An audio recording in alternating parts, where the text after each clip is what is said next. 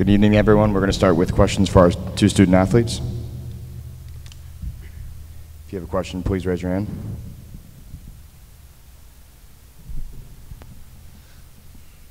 You got to just take me through the early part of the third period and the 12 seconds that sort of obviously changed everything. Yeah, it's working. Yeah. You know, I'll be the first one to tell you, I didn't make a good enough play on either of those goals, so I take responsibility for those. It was a tough read for me on the first one. So I'm caught in the middle. I slowed my feet down and gave him the wide lane. He took it. So, you know, as a man, I'll say it that I do take responsibility for that.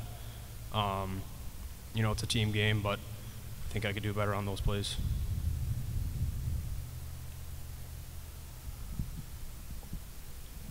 In the moment after a defeat like this, obviously you had an incredible year. What is sort of the emotion when you lose? You lose to the team you lost to. You obviously lose in a regional final, but you've also just had this sort of renaissance of a season. How do you put things into words and context? Yeah, I mean, what we did this year, able to do a great job in the rivalry in that sense. You know, it's a great season that we had, full of. You know, we got some great hardware and unfortunately fell short here. Obviously, this is the most important thing in our season. This is the goal that we worked to all season. There's some great accolades that we went and got on the way, but you know, it's going to be a continued year of work to get back here. So.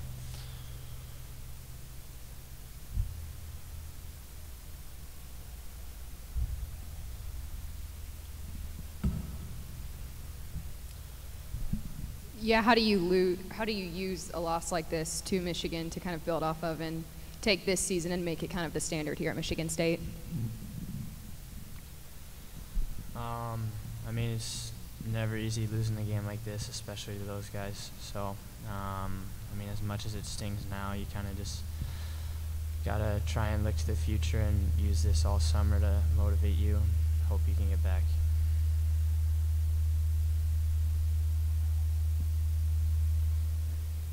Any more questions for our two student athletes? All right, thanks, guys. Thanks, guys.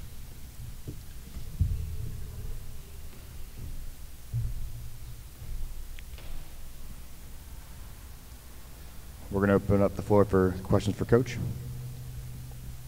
Adam, from your perspective, you kind of take me through that tough sequence there where they get the 2 goals in a matter of seconds.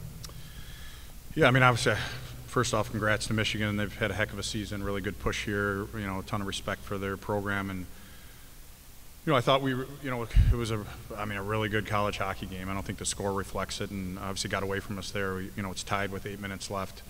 You know, I thought that was big time execution by our guys in a critical moment to score on the power play. Yeah, and then you know, we gave a couple, got beat wide there, and again, you're playing against a talented team, and they put you in tough spots, you know. So, you know, what I did like is, again, the score doesn't show it, but you know, I think it's really big. You win with class and you lose with class, and I thought our guys finished the game in that type of environment really well. And that's important, what we're trying to do. I still think we're laying a foundation of building a program here, and those are key ingredients for at least what I value in a program. And I thought the guys did a good job of that.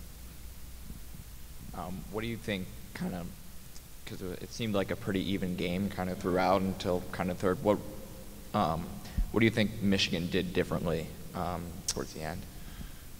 They did a good job. I mean, I think they were, you know, obviously they had a 1-goal lead, so I thought they were, you know, putting it behind us, and credit to them. And then we scored on the power play there, right? And it's a tight game. And then those are just, that's a little bit when it's, you know, you got 8 minutes left there, and they definitely got some talent. Some guys made a big time play. I mean, the play that Duker made was a big time net drive, and then, you know, Frankie Nazar, the reason he went that high in the draft, right? A pretty special play to get to Gavin, and so I don't know if they changed anything. I think they executed in critical moments.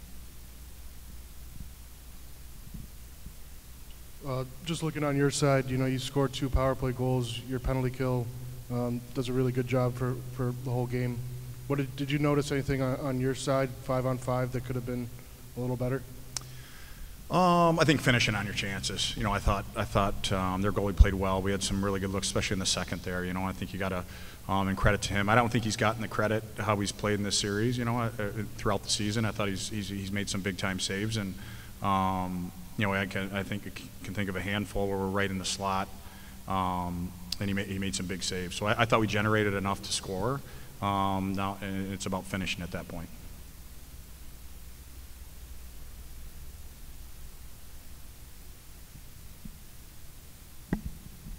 I know it's the moments after a disappointing loss, but you talked about the building blocks. I'm just wondering if you were able to sort of put the season in the context with the 2 Big Ten titles, the winning NCAA tournament, all the things that were sort of accomplished among those building blocks. Yeah, I mean, I probably don't do a good job of recognizing that during the year. It's always move on to the next, and you know, I think now that the season's done, some time to reflect and just talk to the guys after. You know, I think it's pretty arrogant to think I have the words to help them feel better. You know, this one hurts for sure, and it's not about who we played. It's just an opportunity to go play in a Frozen Four, and with the season we've had. But I do think you step back. I mean, I don't know if we were picked to finish 3rd or 4th in our conference. You know, we were first place wire to wire, and that's not easy to do in our conference with the youngest team. And we got 18 guys, freshman or sophomore, be back. And you think about that. That's why I respect our guys a ton, because every night this year we played, the other team was, hey, we're coming in to play first place Michigan State for 24 games, and that's pretty impressive. And obviously to win, you know, our tournament, you know, championship in front of our home crowd. And I mean, I think super thankful. I've mentioned this before, but you know, we're obviously we're building this thing, but it all ties back to Ron and how Ron built this program. And if you look at our I mean, our last game, tickets were going for $1,500. That's nothing that we did. Ron had established a culture, a hockey town, and we just need to put a product on the ice that people are excited about. And we're not perfect, but I do think you watch our team play. We do play team hockey. We play hard. I think we represent Michigan State the right way, and proud of our guys for building some excitement in our community. And it wasn't a given. Like when we started out, there was you could have shot a cannon off and not hit anyone at Munn, and then things slammed. Now we sold out every single game. So, and that's a testament to our guys. Again, because I think they do it the right way, not just game, but we see them do it in practice. We see it do it in the weight room, the classroom. We had the highest grade point in the history of the program. They're super active in the community. I think that's really important, and especially in a world that's really confusing for players right now, where it's about me and what do I get, and it's not about you. It's about the team, and it's about giving back to the community. And I think that's why we've connected with our community. So we got a lot of momentum. Super exciting time with our program, but we're not there yet. You know, and that's it's okay to have enough humility to look in the mirror and we got to get better, and we got a group of guys that understand that. Any more questions for Coach? Good. Thank you.